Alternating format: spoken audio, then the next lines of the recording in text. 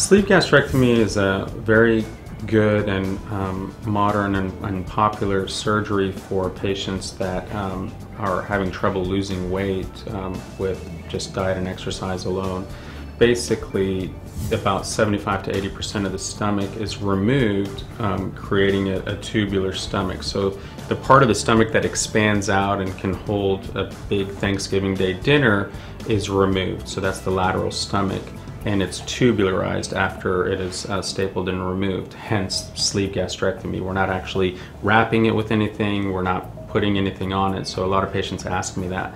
It's just basically we're tubularizing the top and middle part of the stomach, so when food goes in, the stomach doesn't stretch out anymore, so a much smaller portion of healthy food will fill that stomach, and then slowly it will empty out into the small bowel. Sleeve gastrectomy is good for patients that just really need a very powerful tool to help them in their dieting efforts and really start to see some effective change. It's a little bit more physiologic than some of the malabsorptive procedures. The main way it works is you eat less food, and with the portion of the stomach that's being removed, that portion makes something called ghrelin, which is a hormone that's responsible for the feeling of hunger.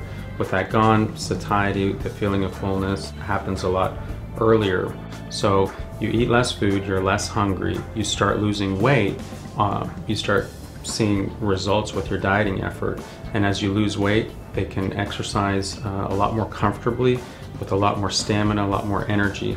So all three of those things coming together, the surgery, the nutrition, and developing an exercise habit, they start to see really effective change, and that's encouraging, where previously all efforts essentially failed.